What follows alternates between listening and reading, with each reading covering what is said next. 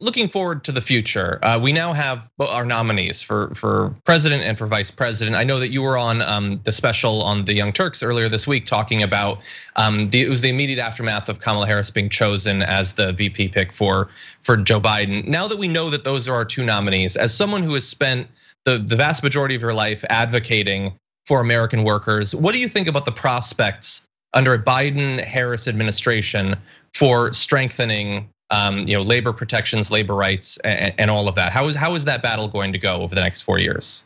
Well, I have a lot of hope, and that is because one thing about Joe Biden, he's always been on the side of American workers. And we know that the rights of workers have been really decreased. They've been made weaker. Workers, one good example of this is that workers at the state level and the national level have been asking for a long time for recognition, so that when workers are trying to get recognition at the workplace, that they can do this by simply signing a card to say, I want to be represented by X union. Well, okay, that has been turned down time and again, voted down. And you think about it, if your signature is good enough to get married, to own a car, to get a mortgage on your house, to get a divorce, then that your signature should be good enough to say, I want my union to represent me. And the other big problem that unions have right now, they win elections, but they can never get a contract because the employers take them to court, they do all these stalling techniques. And so the protections of not only workers, but of labor unions have to be strengthened. And here, we're talking about, okay, $15 an hour should be a minimum wage. And we know that in California, that isn't enough. In California, a minimum wage should be $30 an hour. And then it's pathetic when we think of many of the states in our country that the minimum wage is $7 an hour, really. While we have these corporations that are getting richer, I mean, multi-billionaires, and the way they treat their workers, people like Amazon, they brag about how many electric cars they're going to buy and they're going to do this stuff for global warming. Hey, but what about your own workers? All of these drive-through, the fast food station. I mean, they really exploit younger workers. They don't give them enough hours. Companies like Walmart, where workers can't even get enough hours to get a health plan, and yet they make these billions of dollars. I mean, they can't eat the money, but they use that money to give it to the Republicans that they want to get elected instead of thinking at the workforce. So hopefully, we know that during the Depression of the 30s, and by the way, I was born during that Depression, I'm 90 years old, but out of that Depression came a lot of great things for workers. That's when they passed the Wagner Act, the National Labor Relations Act, Social Security, and hopefully, of course, we had a great president then during that period of time.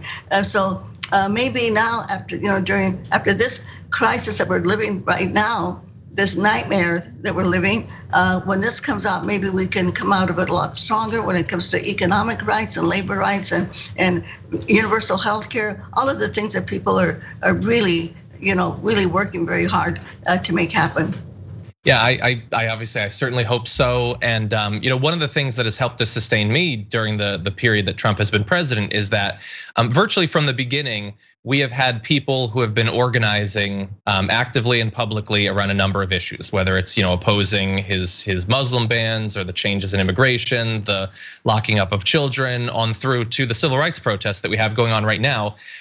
People have been very active.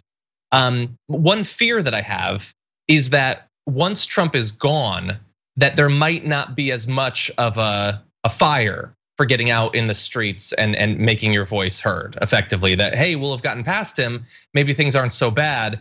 Do you think that fear is wrong? Do you think that people will still be pushing for, even if it is Biden, to pass some of the changes that you mentioned there, that they'll still be active in response to the inequities that they see in America? Oh, absolutely. I think this young generation of marchers and protesters, they're not going to sit, they're not going to be quiet. We also know that in the House of Representatives, the Progressive Caucus right now is the largest caucus that they have in the House of Representatives. And so you have people that are working on these issues. They've been working on them for a long time, and they're going to keep plugging. And I think we're going to get more progressive people elected. And I think right now in this election, but definitely after the next election, I believe in in 2022, we're going to see more progressives that are elected. And that's the one thing I think that the one danger that we have is that young people will not vote. That all of those people that are protesting out there, that they don't believe in quote unquote government, so to speak, and they don't realize how important it is that the things that we are fighting for, that they have to be enacted in terms of laws, legislation. Because if you don't have legislation, then you can't implement the changes that you want. And then there's no accountability. We have to have accountability and enforcement of the type of changes that we want. Otherwise, they might make some changes, you might say cosmetic changes right now, to take the heat off of them.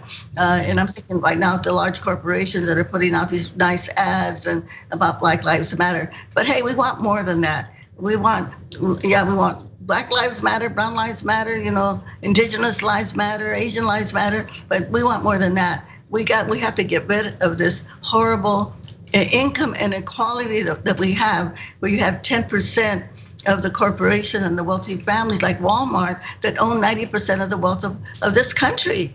The resources of the United States of America, the richest country in the world, are not supposed to be in the hands of 10% of the corporations. I'm sorry, but those resources belong to every single citizen and resident of the United States of America, not just to the greedy few or the wealthy few, whichever way you want to, identify them. The last question I'll ask you is, you mentioned there that we have some good progressives that have gotten elected recently. Some are winning primaries, even in the past few weeks. And then you also mentioned that we have these corporations who are trying to pass off, a slick ad as replacing actual change being done. So I have the same sort of fear with politicians, that it's become very popular to present yourself as a progressive. Everyone seems to support the Green New Deal, at least in their rhetoric. So I'm curious, as someone you've been around and you've seen politicians, some of them good, some of them not so trustworthy. I have a lot of respect for your read on these people. Who are some of the individuals in politics that you see as being particularly trustworthy, that we should keep an eye on issues affecting American workers in the future? Well, I love to talk about the squad. These young women that are now in the Congress, led by AOC and by Ms. Cortez. I think that they are kind of the leaders in this. They're very, very vocal. People are really looking up to them. We have, again, I mentioned the Progressive Caucus. We have Congressman Raul Grijalva from Arizona, who was a big leader and committed to the whole issue of the environment. And I do believe that the president will listen to them. I know it's always hard for them because they get pressure from both sides. They get pressure from the big corporations. But the other thing too, this isn't talked about a lot, but I want to mention it because I think it's something that we have to put at the top of the agenda. And I'm talking about public campaign reforms. Because as long as all the politicians have to sit there and they have to make those calls to get money, which takes up by probably half of the time that they're in office, which they should be really committing that time to legislating. We have the fundamental weakness in government, in electing people to government, because if the person that gets elected is the one that can raise the most money. And this is wrong. We've got to be able to elect people on the issues that they support, on the record that they stand on, and it should not be related to money. So I hope that people will kind of dial back and start looking at this as something that we have to really focus on. And I think everybody in the public will say, yeah, I'll give a few dollars, so that people don't have to spend all their money raising money. Because it's not often how great the candidate is, it's how much money he has. And unfortunately, I think the institutions like the Democratic National Committee, they are part of the problem, because they also go along with this. If you don't have the money, my son ran for Congress, and he's a public interest attorney, has always done nonprofit work and with liberal issues. But, because he couldn't raise the millions of dollars that they say you have to have before we will even help you.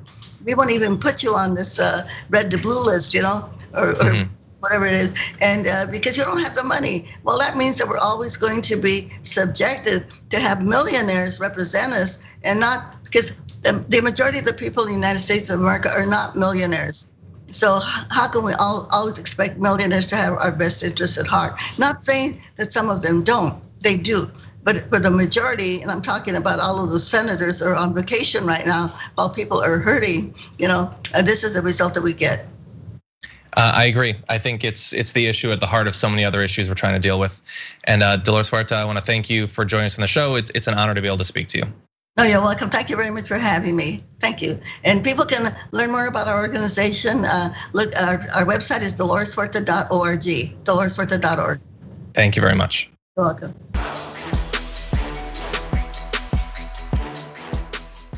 For more political news breakdowns, interviews, stories of activism, and me trying my hardest to care about the occasional big celebrity news story, subscribe to our YouTube channel at youtube.com/thedamagereport. And you can ring the bell wherever it is so you don't miss anything.